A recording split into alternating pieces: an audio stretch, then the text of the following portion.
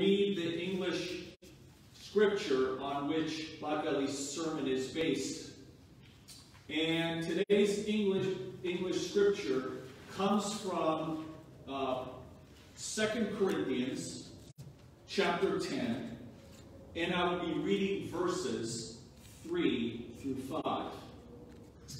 2 Corinthians chapter 10, verses 3 through 5.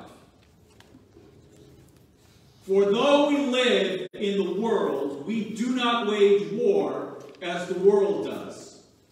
The weapons we fight with are not the weapons of the world. On the contrary, they have divine power to demolish strongholds. We demolish arguments and every pretension that sets itself up against the knowledge of God. And we take captive every thought to make it obedient to Christ. May the Lord bless the reading of his word this morning, and I will call upon Potbelly Terrian to deliver the English sermon this morning.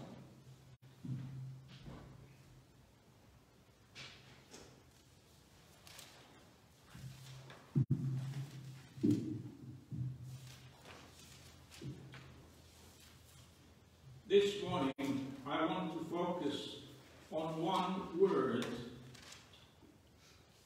which the Apostle Paul uses in his second letter to the Corinthians, chapter 10.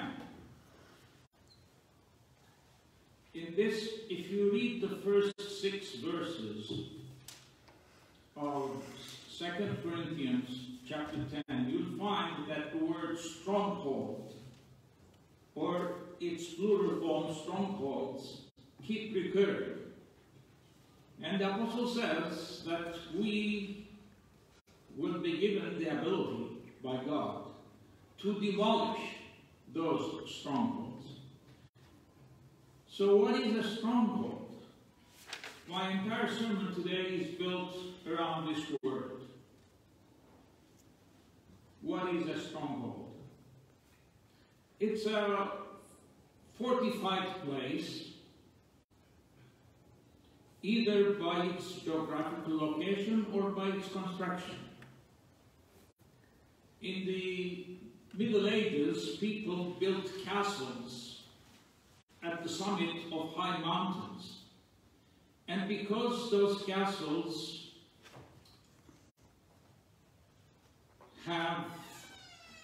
are situated on lofty mountaintops, they could be easily defended by a small contingent of soldiers. And they were inaccessible for the enemy. It was difficult for the enemy to access those castles and to attack them. So those castles became a place of refuge that provided safety and protection for those who dwelt within them. In 1 Samuel chapter 23, verse 14, we read that when David lived as a fugitive, trying to escape from the wrath of King Saul, who wanted to kill him, he dwelt in the strongholds that were found in the wilderness. The wilderness, of course, was the Judean desert. So David, as a fugitive, hid himself in the strongholds that were in the wilderness. Those strongholds were caves located on the sides of high mountains, and that made them very difficult to access. So David hid himself or sought safety by hiding in those caves that are located on the sides of high mountains or hills. Now, if a stronghold is dominated by your enemy, then that stronghold is no longer a place of safety for you. It becomes a place of extreme danger. because it's dominated by the enemy.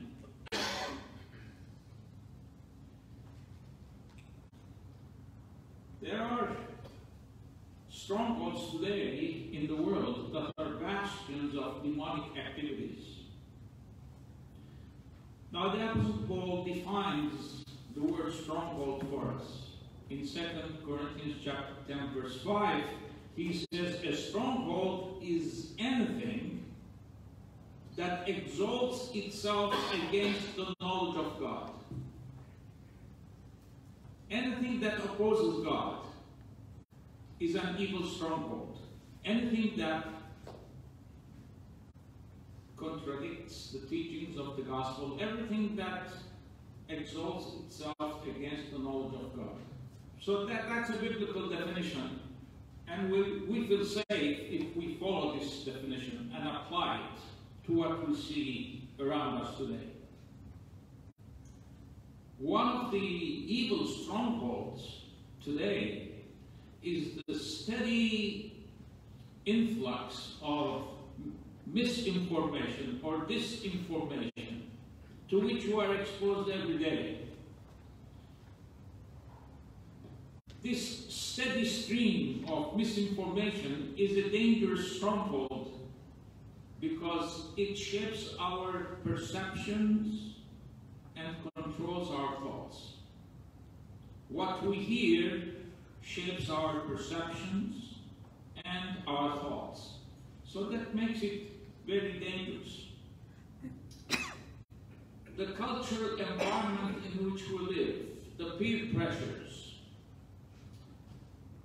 the fear of rejection or the fear of exposure, all these are negative thoughts and as such are evil strongholds that must be pulled down. Do you read your horoscope? I hope not. I know some people do it for fun, but others allow the horoscope reading to control their lives and dictate their daily agenda.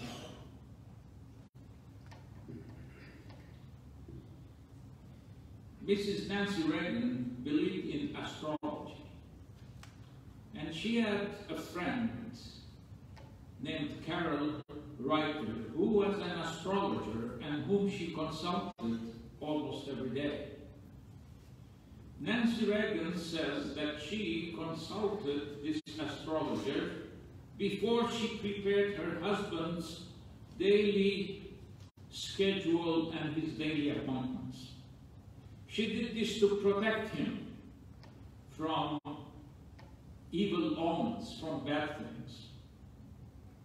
In 1965, President Ronald Reagan, he was not president then, but in 1965, he published a book titled, Where's the Rest of Me?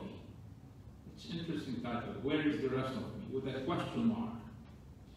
In this book, he confesses that he and his wife studied the astrological charts every day. And their astrologist, Carol Reiter, confirmed that President Reagan never revealed the exact hour of his birth as a precaution against letting people control him. Now, astrologists and those who follow astrology believe if people know the day, the month, the year, and the exact hour of your birth, then they can make either good things or bad things happen to you. They can control your life. And so President Reagan, everybody of course knew President Reagan's date of birth, but he never divulged the exact hour of his birth in order to protect himself against being manipulated or controlled by hostile forces. Unfortunately, there are many people today who believe in meaningless superstitions superstitions. They say they dislike Friday the 13th. Now, if on Friday the 13th you feel fearful, gloomy, expecting bad things to happen, then you have put yourself under the influence of a demonic power. Now, in Iran, the number 13 is avoided.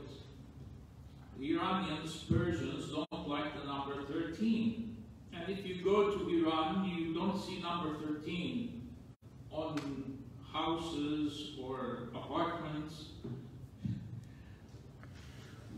If an apartment follows number 12, then the next apartment is not marked as 13, it's marked 12 plus 1.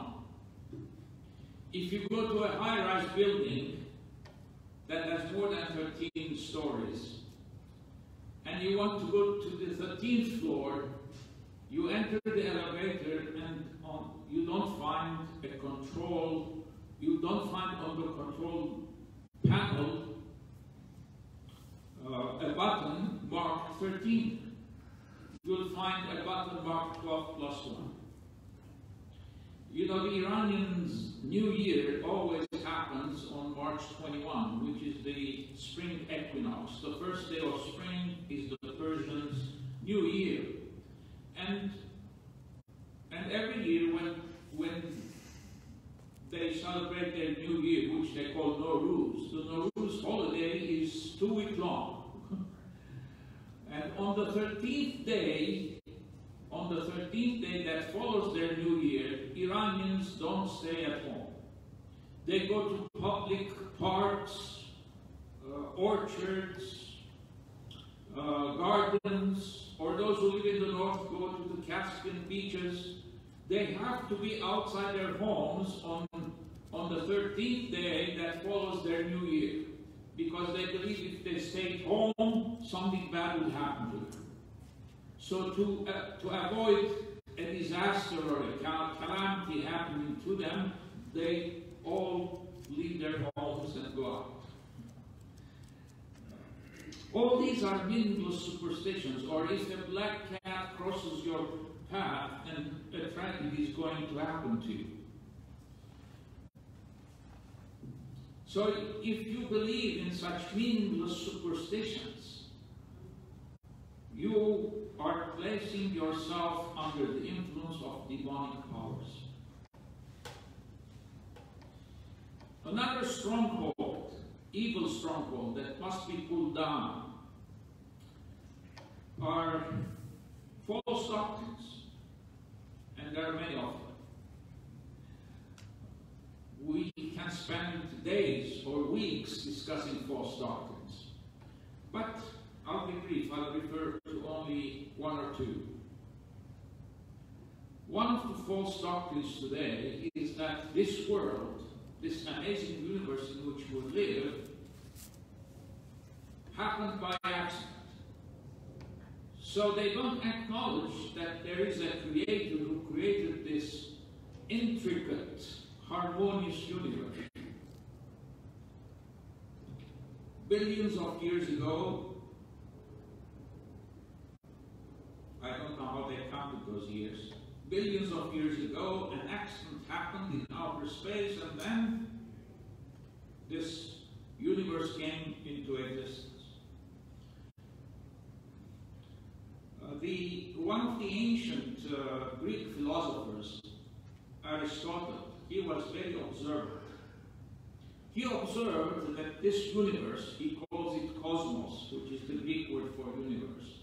This cosmos, this universe of ours, is very intricate and very complex. So he did not believe it could have been created by accident. Aristotle believed that there was a first cause responsible for the creation of this complex and intricate universe. And that first cause, of course, we call God. Thomas Aquinas, who was the most famous philosopher during medieval times, He said, for this universe to keep sustaining itself, it needs a sustainer. We all know that our planet Earth revolves around the sun once a year. And that gives us, the revolution of the Earth around the sun gives us the 4 seasons every year.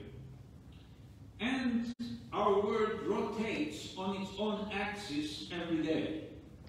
And that's why every day consists of a light part and a dark part. The world rotates, it spins on its axis every day at a tremendous speed. And so Thomas Aquinas says, this universe, to keep revolving around the sun once a year and to keep rotating on its axis every day, needs to be sustained. There must be a sustainer who sustains this universe. And he called that sustainer God. Thomas Aquinas also says something else. He says there is harmony in this universe. The universe in which we live is harmonious. So there must be a source for this harmony. And that source, of course, is God. Another stronghold that needs to be pulled down, that needs to be demolished, is pride. Until we acknowledge our dependence on God, we will remain chained and bound up by the stronghold of pride. King David, when he was at the height of his power, and Job, when he was at his most miserable, when he was in his most miserable condition, both asked the same question. They both asked God the same question. What is man that you care for him? They asked God. What is man that you care for him? And the answer to this question, which was raised by King David and by Job, is found in the Epistle to the Hebrews, chapter 2, verse 5. In Hebrews chapter 2, verse 5, we're told, you created man a little lower than the angels, but you crowned him with glory and honor. So compared to the angels, man has a low stature. Yet God has raised us up to a higher level by giving us dominion and authority over this universe that He created. Now, that seems to be like an oxymoron. You might say, what is an oxymoron? An oxymoron is made up of 2 statements that are true, but they seem contradictory. How could man be low in stature, yet at the same time have a highly privileged position? This is an oxymoron. 2 statements that are true, but seem contradictory. For instance, we know glue sticks to everything it touches. But why is it that glue doesn't stick to the bottle in which it is found? That's an oxymoron. Why is a boxing ring a square? The boxing where 2 people fight, it's called a ring, but actually it's a square. So these are oxymorons, and the same thing makes people puzzled. Yes, the Bible says we're lowly in stature, and then we have a highly privileged position. How can this be? Well, it's because of our connection to Jesus Christ. We who once were God's enemies, because of our faith in Jesus Christ, have been reconciled to God through the death of Christ, and now we have become His children. We're no longer God's enemies. We're God's children. And as God's children, we are highly privileged. How? Because as God's children, we are now the rightful heirs of His eternal kingdom.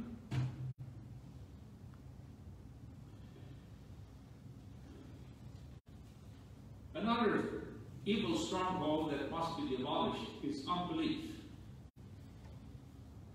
Not too long ago, I met a person who said, I will always worry because I'm just a human, and there's nothing that God can do to help me. I will always worry. He is not alone. There are many people who think like him. Such thinking has made our language filled with expressions like, this job cannot be done, certain victories cannot be won, some circumstances cannot be changed. Now, such thinking is opposite to what the Bible says. In the Bible, we read that everything is possible for those who believe. It doesn't say everything is guaranteed, but everything is possible for the man and woman of faith. And we all know the Apostle Paul's statement in Philippians, I can do all things through Jesus Christ who strengthens me. So, if you believe that you are helpless because you are human and even God cannot help you, then you are believing something that is opposite to what the Scriptures teach. Another stronghold that must be pulled down and demolished is fear. Some people fear trying to do a new thing because they think they will fail and become embarrassed. And because of this, they don't want to try anything new, lest they fail and become embarrassed. See, fear causes paralysis. If you are gripped by fear, you'll be paralyzed. And fear will prevent us from advancing and succeeding in our achievements. The strongholds that we have to demolish are many. Addictions to harmful drugs, alcohol, pornography, all these are evil strongholds that must be demolished by the church.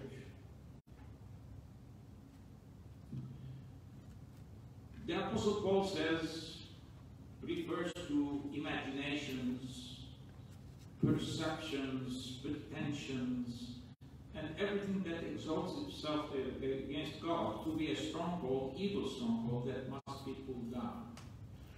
Yeah, perceptions, speculations, imaginations.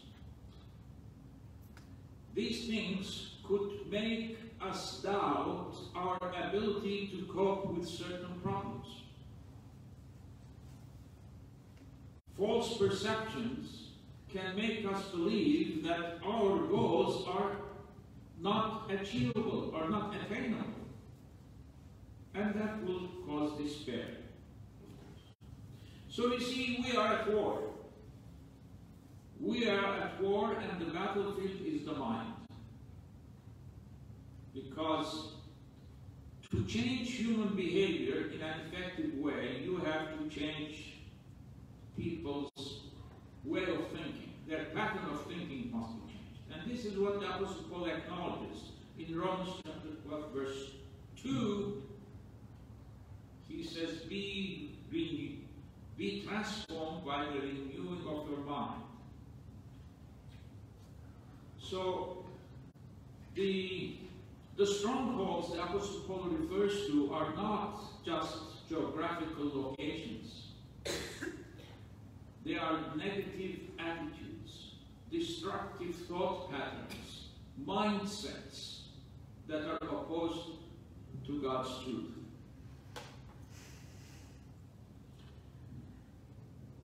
Have you noticed how they demolish old buildings? On TV, several times I watched how they demolish large buildings. They say that to bring down a large building, you have to put dynamite sticks at certain strategic locations. So experts go to the building and they know where to put dynamite sticks. They locate the strategic locations. And then the whole building comes down very, very easily.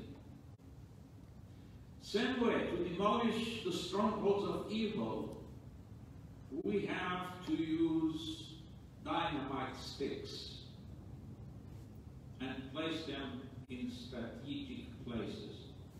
Now,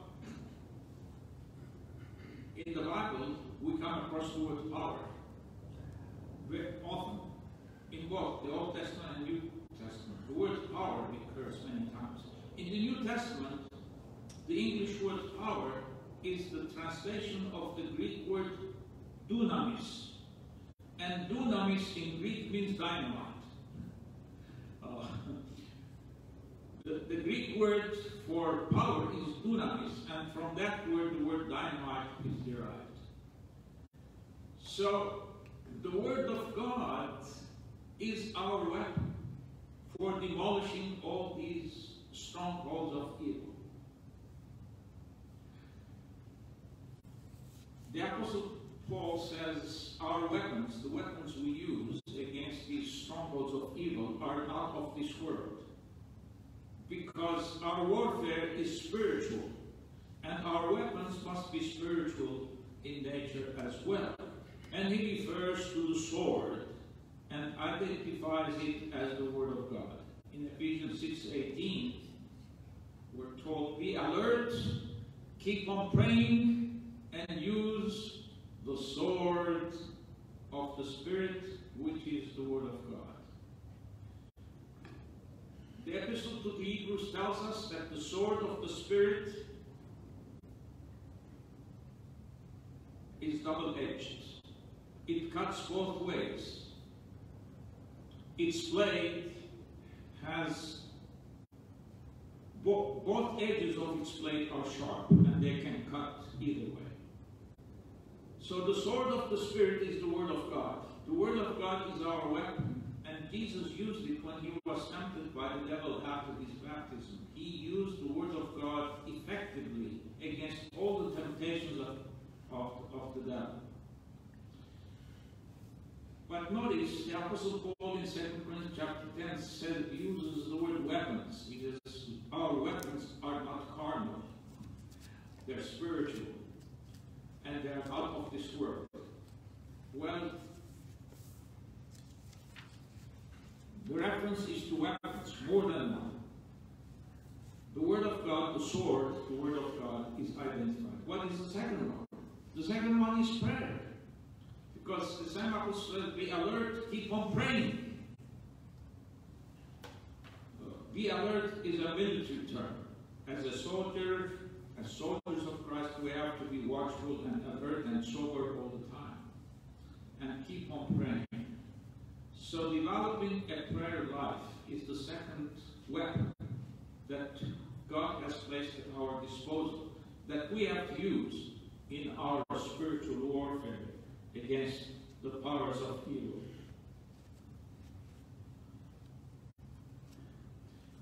Psalm 144 verse 2. If you read that psalm, you find that the writer, the psalmist, talks to God, addresses God, and says, He is my fortress and my stronghold. He is my deliverer and my refuge. Notice he uses the word stronghold and fortress together.